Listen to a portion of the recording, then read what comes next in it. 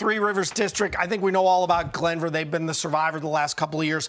But for a couple of years now, some of these other teams get into the playoffs and make noise. And I think that could be the possibility yet again. Yes, indeed. Of course, Radford, first-year coach, and Michael Christen. You can't count out a Floyd County team because Winford Beal's always around. Beal, sure.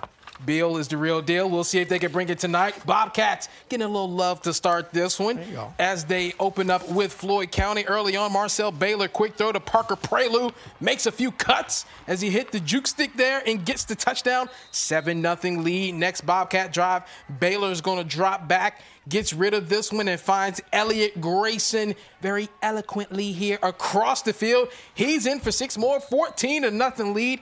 Radford had a 4th and 12. They're rolling the dice, so why not? They've had a good night. However, this pass from Baylor is going to be intercepted by Caleb Fenton. However, Floyd could not capitalize on this one, though. Later, inside the 20, the handoff coming to Landon Clark. He's going to run right, runs left, finds the end zone for the touchdown. Radford goes on to win this one 42-7.